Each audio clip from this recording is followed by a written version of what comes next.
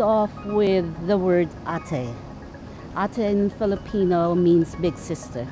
It's a terminology of respect. However, one day, one of the admin staff members called my attention and said, this should stop.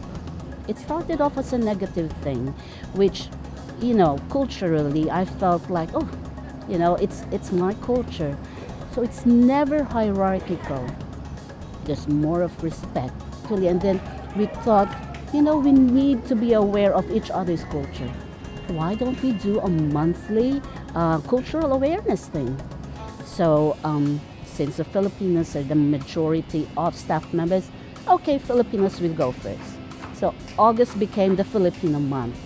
And it's not a competition or anything, but to do your best to say, well, this is who we are. For me, it broke down some of the barriers of who's up top and who's in the middle kind of thing. We're all together. Knox, I would have to say, it's one of the best places that you could work in because with this cultural thing, they're allowing us to be who we are and to be able to bring it together and make this place a better place to be able to work in and also for the residents to live in.